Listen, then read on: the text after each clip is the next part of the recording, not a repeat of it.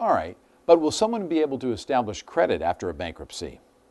This is another common fear that people have, and this is something that clients of mine tend to hear from friends and family, that their credit will be destroyed if they file a bankruptcy.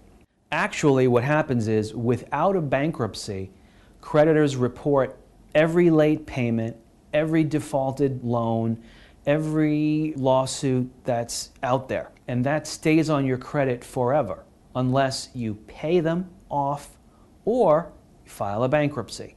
So a bankruptcy erases those things and allows you to improve your credit. The key is, after the bankruptcy's filed, you need to make your payments for all your bills on time. In about a year after a bankruptcy, most people have their credit back to acceptable levels.